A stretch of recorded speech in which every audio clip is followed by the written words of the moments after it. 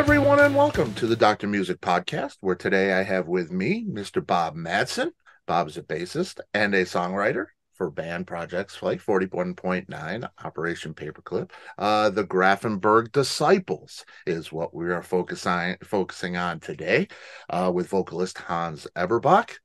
Grafenberg Disciples have released a brand new single called Cry a Million Tears, video to go with it.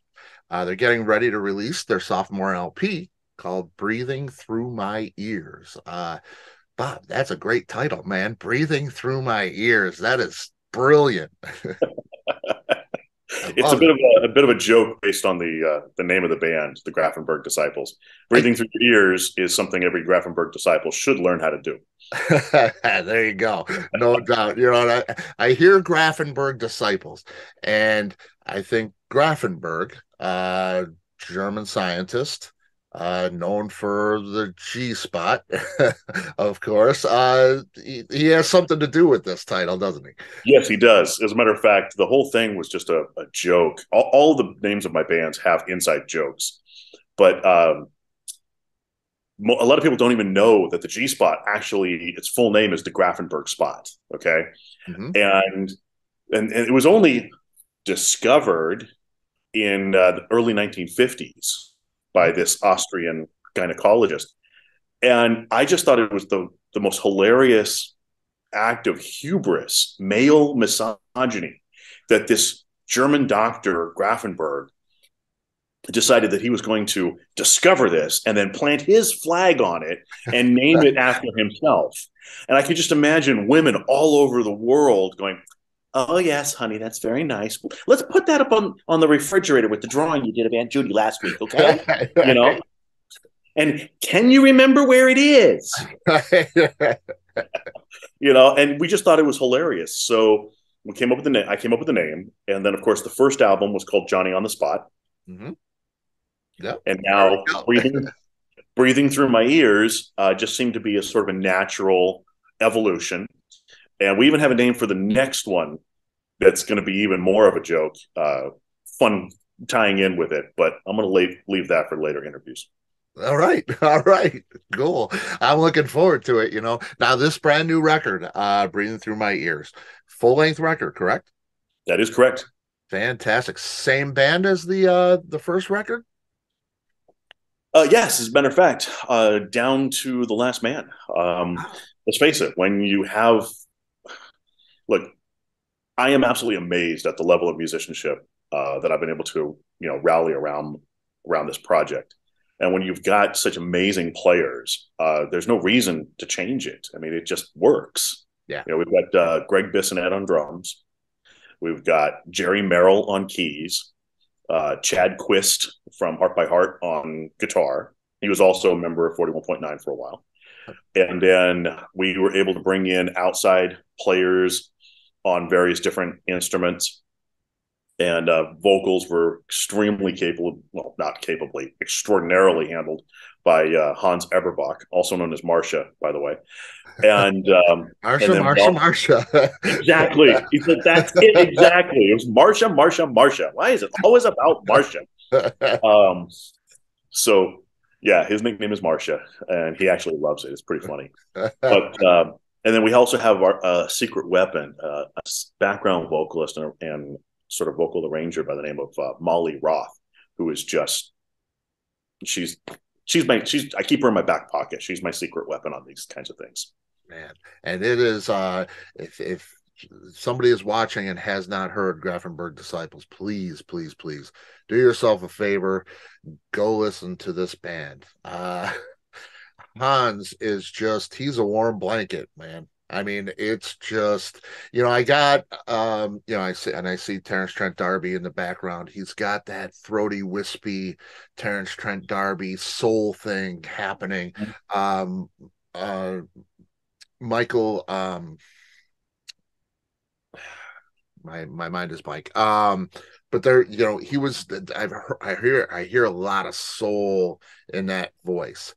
Yes. When you're writing for something like that, now you've written for a lot of jazz and funk and progressive rock and things like that. This is some of that, but it's a little more standard strong song structure. Um, and it's, centered, a lot of it centered around that beautiful vocal. Michael Bolton is who I was thinking of. You know, does that afford you? I mean, how do you write for something like this as opposed to something like you've done more of in the past with the progressive style? Is it difficult to write for this, or is it a little bit easier? How's that work for you? It's really no difference. In all of the projects that I do, I write for the strengths of the vocalist and the strengths of the players.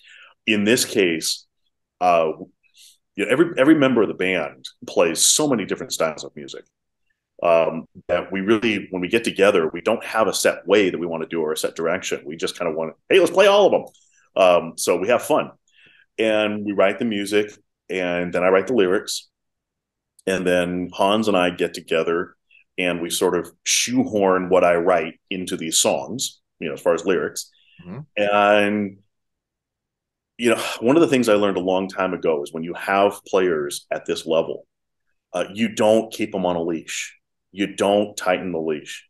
You give them the tools they need and say, go with it, make it your own, do what you need to do. And every single time, these guys have just taken these little kernels that I may come up with and developed them to far greater than I would have ever expected.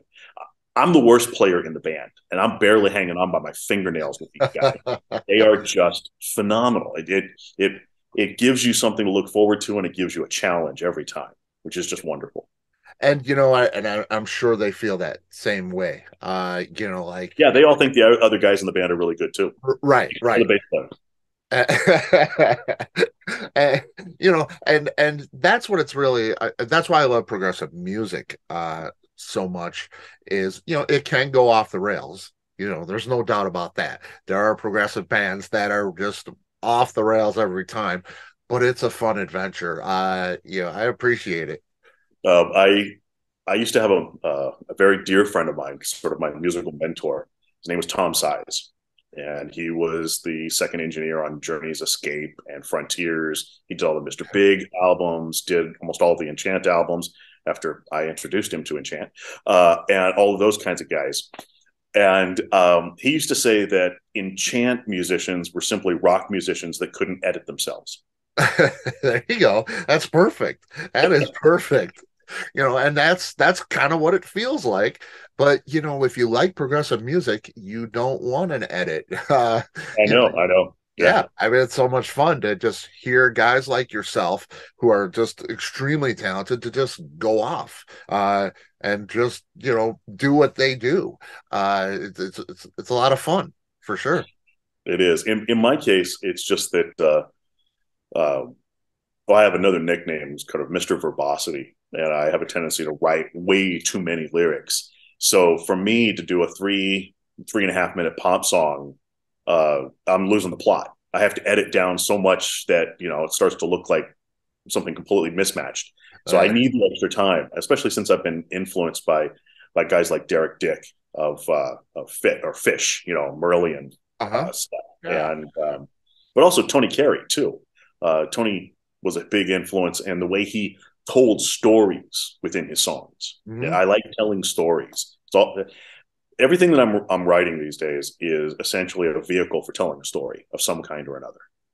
Yeah, and it's great. And speaking of that, in the introduction, I didn't say philanthropist, but you really are. You're doing great things for our society through your music. You're trying to. Okay, well, I'll accept that I'm trying to. Yeah, and hopefully, it is having an effect, and there's this great causes. We'll start with No Words kind of thing. You on the first record, No Words, Neil Peart dies, and you write this song. How's that come about for you? How did that song come together? Significance of the title, and tell us where the profits for that song go. Okay. There's actually a funny story associated with that as well. So the song, so Neil Peart, the drummer from Rush, passed away suddenly, And I remember exactly where I was when I first heard the news. And the first thing that went through my mind was, oh my God, there's going to be no more words. There's no words to describe this, and there's no words to look forward to coming from Mr. Peart. Now, I've been a huge Rush fan, but I kind of drifted away from them in the latter years. Okay, but I found Neil's books highly inspiring, and they actually inspired me to learn how to ride a motorcycle, to get the same bike that he has, and to go on rides. You know, the same basic things that he was doing. Yeah. And the words pretty much wrote themselves. I knew I wanted to write something that would talk about the loss, but do it in a respectful way that wasn't too maudlin, and also would weave all these wonderful quotes and things about his life into the storyline. And then we were very lucky on the video that we were able to enlist the help of Michael Musbach, who was Neil's writing partner. So all the footage that you see in the video is actually brand new, never before seen footage from the R40 tour of them riding together from location to location. And he also reached out and he got a bunch of cameos from Neil's friends to show up in the video. And then we opened it up to fans around the world who sent in short video clips of themselves, holding like a piece of Rush, their favorite piece of Rush memorabilia or memory. And I got to say, unfortunately to this day, I still think I got more out of the process than Neil's charity did. Although we have donated all proceeds from the album to a glioblastoma brain cancer research fund that Neil set up shortly before his death. So at Cedars-Sinai. Now, the funny story is that, and I don't remember the exact amount, but it was a significant amount. We put this out there, and it got a lot of not great likes. A lot of it's been seen 20,000 times on YouTube, which is not bad for a prog band. Yeah. But there was no trolls, no naysayers, nothing. Okay, which is almost unheard of. I was going to say that doesn't happen in today's world. It doesn't. No. Hopefully, this comment doesn't like start them up. But let's face it, streaming, YouTube, etc., it doesn't pay. Okay, it doesn't pay worth squat. So we hadn't really raised a lot of money until about 6 months ago. I get this phone call from Cedars-Sinai, or actually, no, it was an email from Cedars-Sinai saying, guess what? You've raised, I think it was like $13,000 for the fund. And I was over the moon. It's like, wow, people have been donating without me knowing. Well, so I post all over the place about it. I'm flying high. I'm really happy. Turns out it wasn't me at all. It wasn't even the video at all.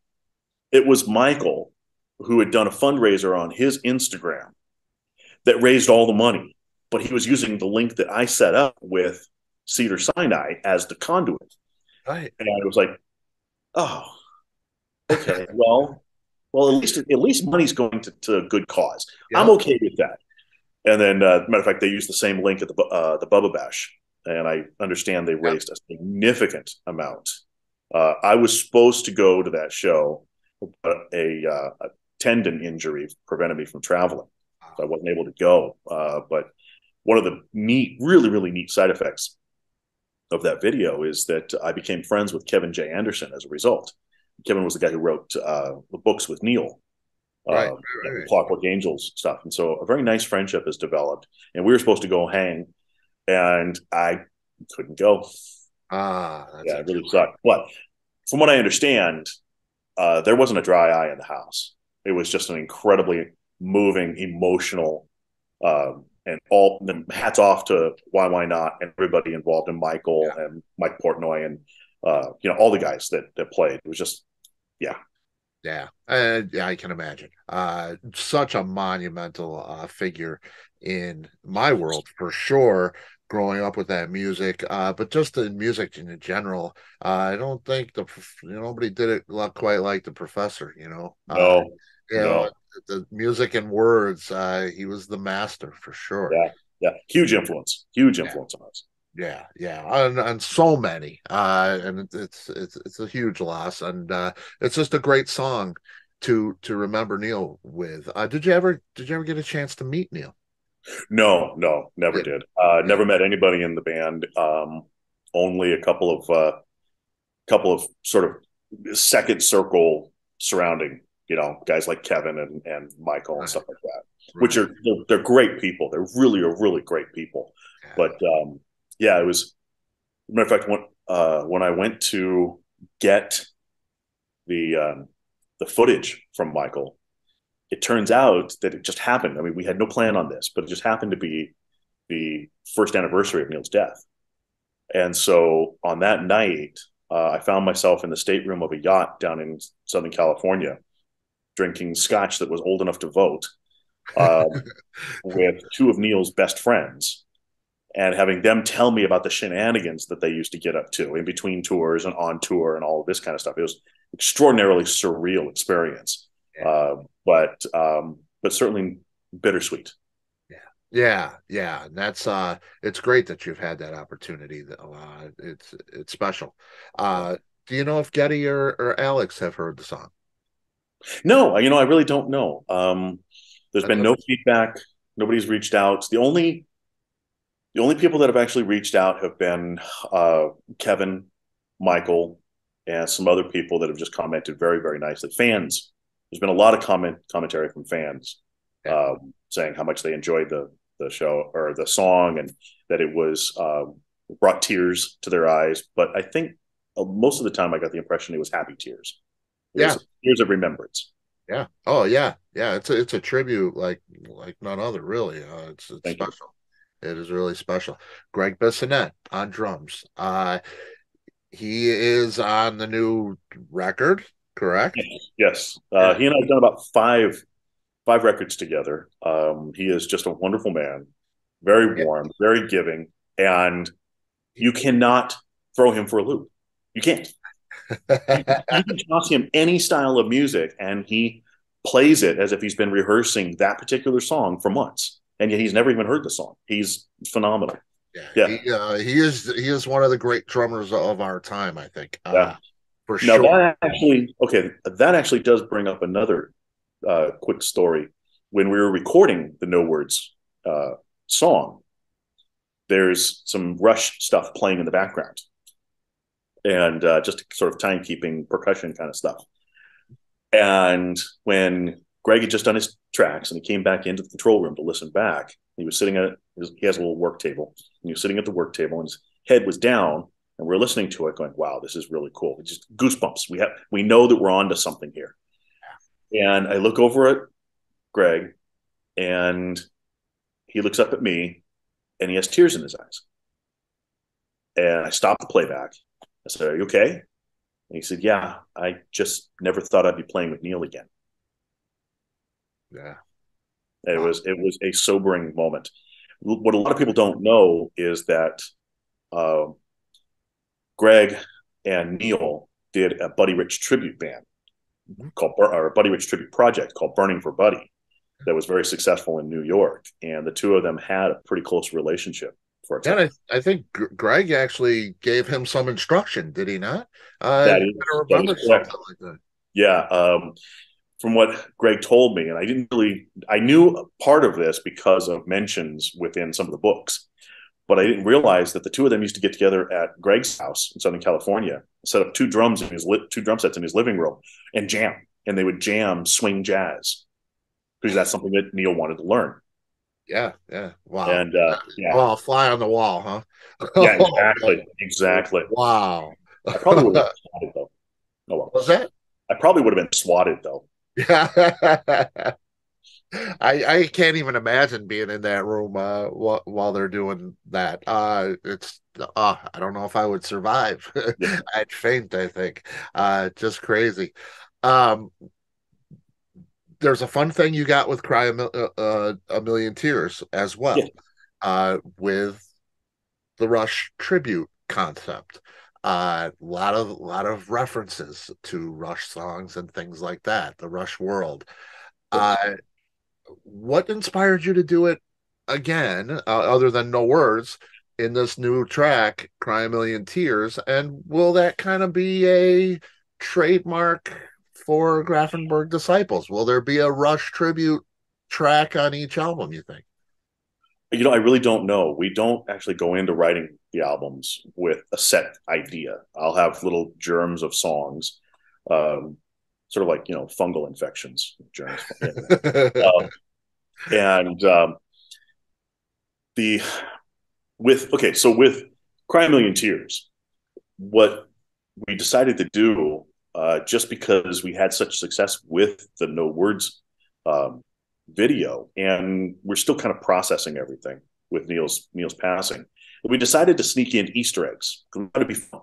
When you watch a Marvel movie, there's always these little Easter eggs about upcoming things and different references and stuff, and it's always fun to see how many of them you can pick out. It's kind of like the after credit scenes that they always do. They're always fun to point out these things.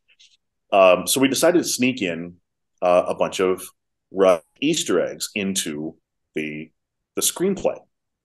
That was also, I think, only the second time I had ever directed a video. Okay, that would actually have a storyline and all this kind of stuff. So we snuck in these different things, and anybody that watches the video, okay, the video is obviously out now. If you watch the video and you can count the number of Rush Easter eggs, if you send us an email at info@thehighlanderco.com, the correct number of answers will win a free download of the album. Okay. Which it's just ways to have fun. Yeah. And, but the most amazing thing about shooting that video was actually the process, because I had this incredible line producer by the name of Arlene Barshinger, who helped me get all the talent, put everything together. And we rented an Airbnb down in Woodland Hills, California. And we actually ended up shooting 2 videos the same weekend. Okay. Well, I was going to ask you that if you got another one. Yeah. Oh yeah. We have actually another 3 waiting in the wings, some of which are going to be really kind of, we hope to be somewhat groundbreaking. But this is the first time that Hans had acted in a video. Now he is a Michael Hutchence level lead performer.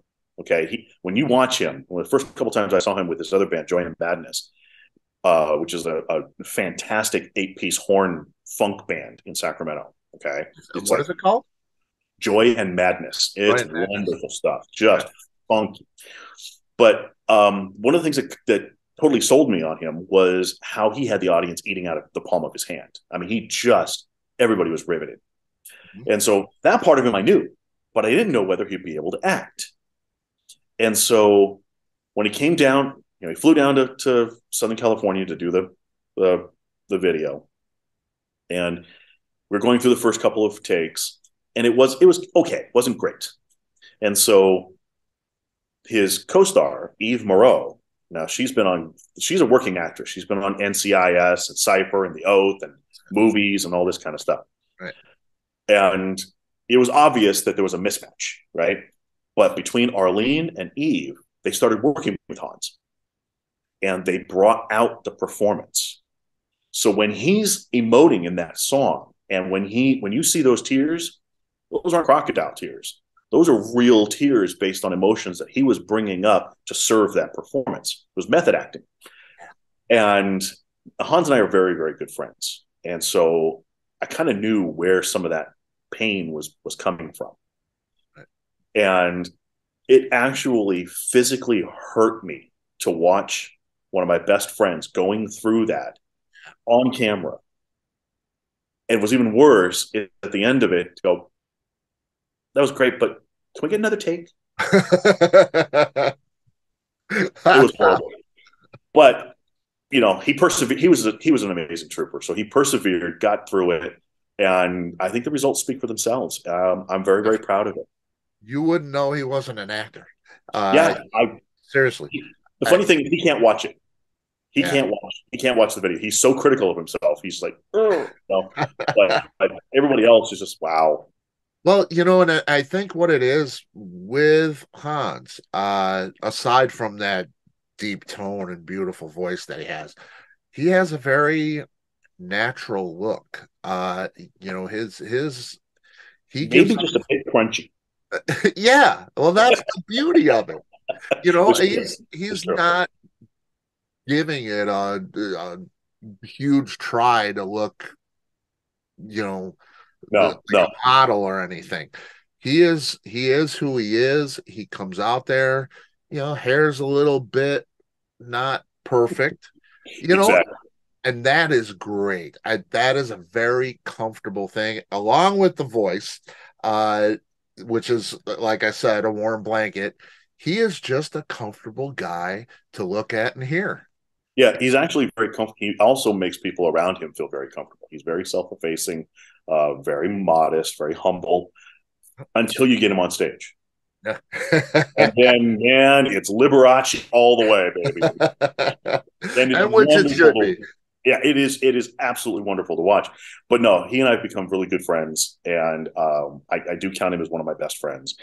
And Great. um, that camaraderie actually helps us do different things. Now, there's stuff on the first album and on this album that he's never attempted before. There's different styles, phrasing, tone elements, and it's that he knows that I'm never going to ask him to do something that's going to make him look like a fool. Okay, and that confidence in each other and in what each other do has led to some, in my mind, some beautiful moments. When he tracks, my biggest challenge is not finding a performance that's good enough, but it's actually going through the performances and trying to winnow down between, it's having too many choices. I can use that track, I can use this take, I can use that take. They're Right. all fantastic. So how do I choose which one to use? It's that editing thing. Yes, yes. And another interesting thing on the video, that speaking of editing, that not maybe a lot of people will know, is that that video was actually edited by Dan Reed of the Dan Reed Network. Ah, yes. He is an amazing filmmaker and screenwriter and video editor and artist. So he's got all these other things going, but he's also got this amazing other side that I got to learn about him, and he's been extremely helpful Man, in the videos. He's that's done awesome. 5 or 6 of them for us. That is awesome. That's really cool. And I hear Grafenberg Disciples, and I hear that first record, Johnny on the Spot. And it's diverse. It's very diverse. And for Schizophrenic. You can what was say it. that? You can say it. It's okay. Schizophrenic. Yeah, yeah. Which is good. But I hear, that soulful thing in the ballads and almost do you play fretless on the record? I do play fretless about a third of the time. Okay. I'm not very good on fretless.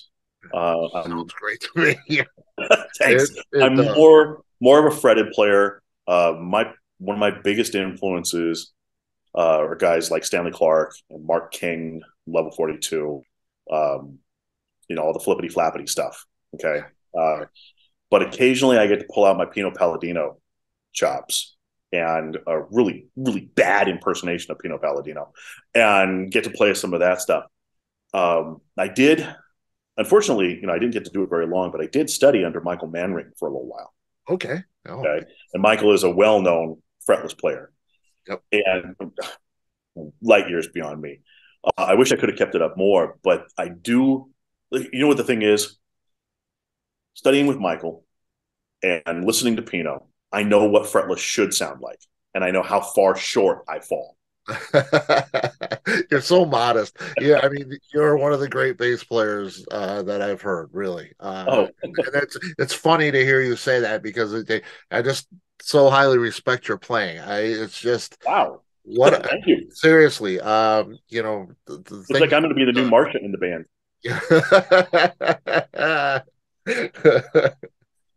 No, seriously, it's your talent's immense. Thank you. But I hear that first record, I hear all that diversity, things like The Man Who Would Be King. Um, it's very Go West, Dirty Loops kind of. Oh, that's another bunch of monsters. Oh my God, Dirty Loops are incredible. It's just that's even. I mean, Mm. wow. Yeah, Yeah, I love that stuff. yeah. It's funky and jazzy with a catchy, pop thing going on too. Mhm. That's very hard to do. But there's deep soul and funk elements, and a straightforward rock thing too. Um, is it? I mean, when you're writing, do you write for a specific style, or does it just kind of happen organically? A little bit of both, to be honest with you. Um, Most of the time, we'll start off with something and then it'll take on a life of its own and kind of develop in a certain way. There are other times when, I have to admit that this project is a little bit of a bucket list project for me. I get to, because there's no restrictions, I get to dabble my feet in all sorts of different waters. And like, for instance, on the last album, um, I've always been a big fan of the old GRP productions, the Grusin Rittenauer productions with Dave Grusin, Lee Rittenauer, and they did a lot of Brazilian stuff. Yvonne Lins is probably one of my favorite singers. Okay, and so I always wanted to do a little bit of that, and so on the song "The Girl with the Broken Smile," we were able to explore that. And because I'm so lucky to be working with these guys, they can do that stuff. They can just go off on a tangent. Um, yeah, it's pretty powerful to be able to do that, or to be able to have them come. I'll start with a bass line perhaps, and then they'll come back and go, well, what if we went here, or what if we took it this way? And like I said, you just hold on, you're in for a ride. Yeah. Yeah, it's great. It's great when you can fire up the big machine to get where you're going. Yeah, Uh, a Prius is great, but a Ferrari will get you around the track a little faster. Uh, just a bit. yeah. So yeah, you got a Ferrari here for sure. Oh, thank Uh you. with Grafenberg Disciples. It's a great project.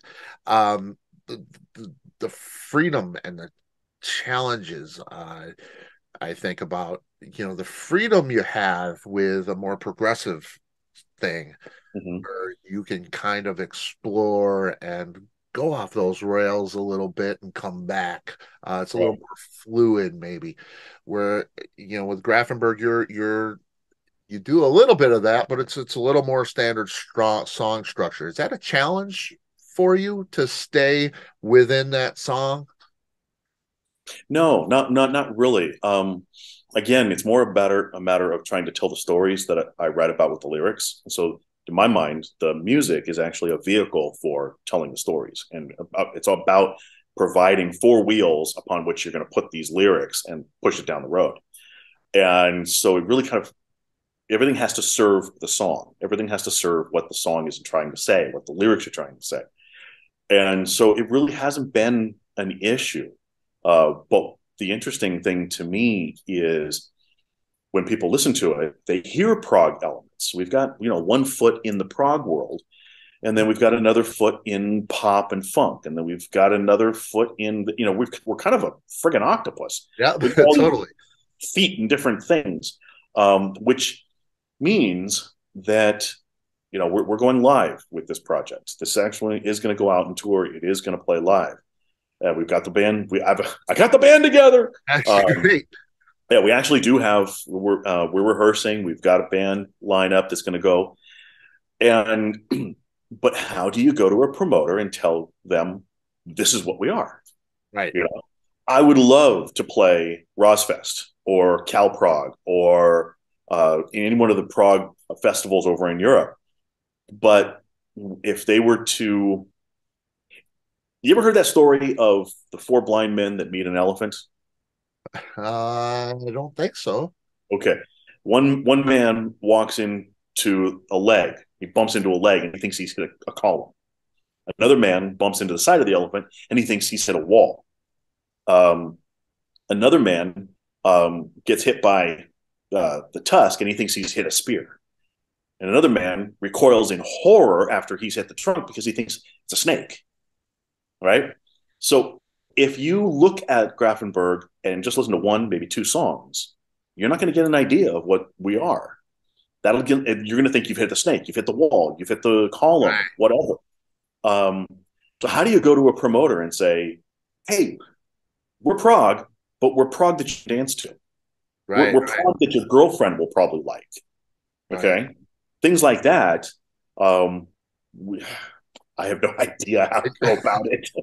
Yeah, yeah, that is tough. And I guess there would be a fear of not being accepted by the really proggy, nerdy prog guys. It's not Yeah, prog enough uh because your girlfriend likes it. You know, yeah, exactly. Yeah, there is that. You know, I've purposely a long time ago made the decision that I wasn't going to concern myself because those were certain camps. There was either the Genesis camp, there was the Yes camp, there's the Dream Theater camp, there's the Rush camp. I wasn't going to overly concern myself with purists. right. What a lot of people don't realize, and this is something I've been saying for years and years and years, progressive music listeners are some of the most intelligent, well versed, and most rounded individuals that you're ever going to meet on this planet. There's always a statistical outlier that's going to be this is what I like and that's it. Right. But if you go, if I were to look at your CD collection, which is extremely impressive behind you, I'm going to bet that there's music from all sorts of different range, from pop, funk, jazz, classical, prog, metal, all of the various subcategories of that one, et Yep. cetera, et cetera, et cetera. I'm going to find a lot of different stuff. You know, Yes, you would. probably won't find Britney Spears in there, but that's beside the point. But the thing is, yeah, don't play like people are stupid. Most people are intelligent, and they're gonna like it or they're not gonna like it. But if it tells a story, does it in a way that you can groove to, and it doesn't, sound horrible, the odds are they might like it. Yeah. Oh, and I see the prog crowd loving this really. Other than that, that small, blinders on, There's Karens in every bunch. yeah, yeah. Because well, it's musical. You have people who can play. Oh Uh, yeah, they are, I the tell people you, in this I'm band are incredible musicians. I'm hanging on by the skin of my teeth. I swear to God, these guys, every single one of them. I mean, the guy who empties the trash can can play rings around it. Um, yeah, it's ridiculous. It's cool. Now tell me about the tour. And I want to respect your time. I'm sure you got a lot of things to do. Yeah. Uh, Well, our first gig is coming up in April, and then we are hoping to parlay that into some more dates, taking it sort of one step at a time. There is the show is very technical in nature. There's a lot of technology involved. There's vignettes, and we're going from one type of song to another, and it's hopefully going to take the listener or the viewer, the concert attendee, on a journey. They're going to go through ups and they're going to go through downs. They're going to do all sorts of fun stuff. At least I hope. And so we're all working out all of that, and we're also looking for a booking agent.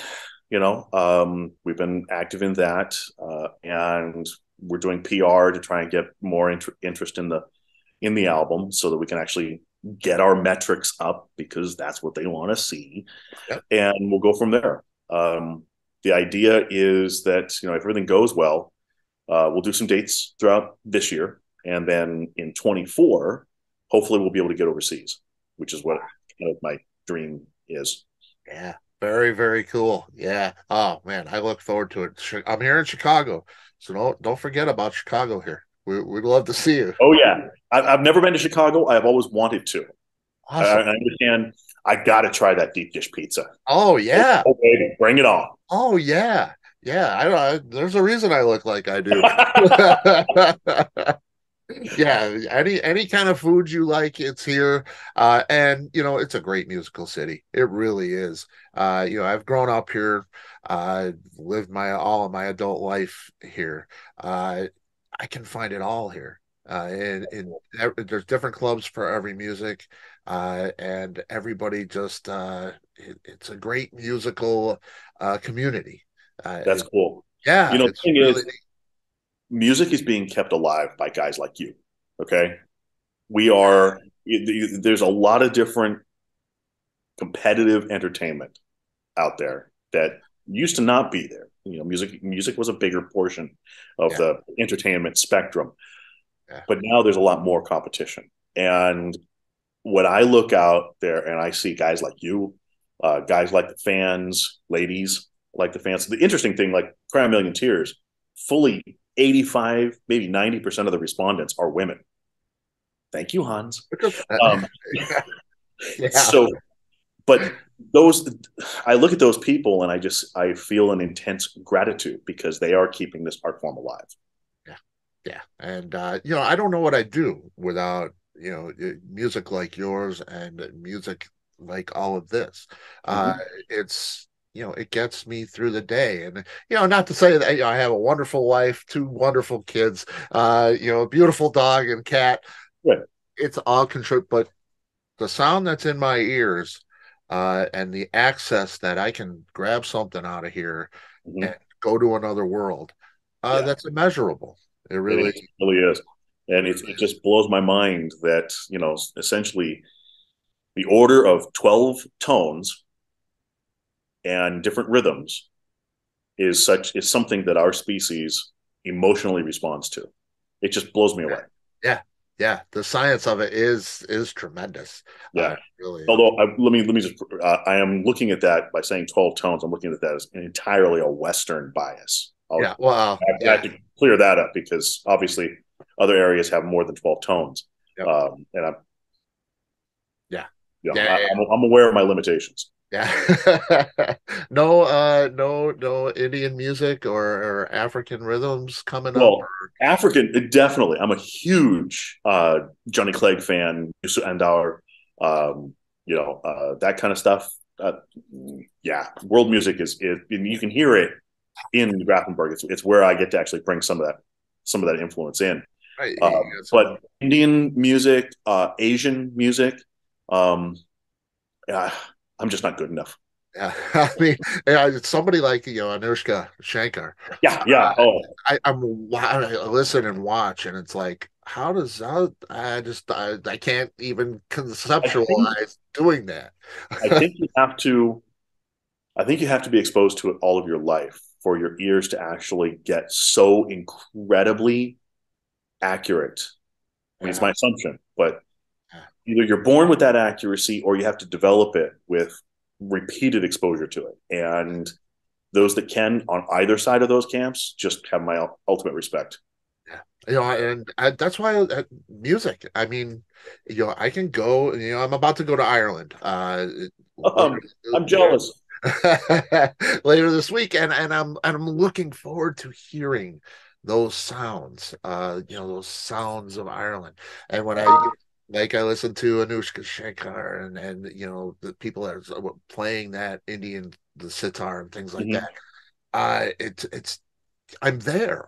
Yeah, What that's is? I true. mean, I can't. You can't put a price on something like that. It's No, immeasurable. the ability for music to take you to another place or another time or another world is unparalleled.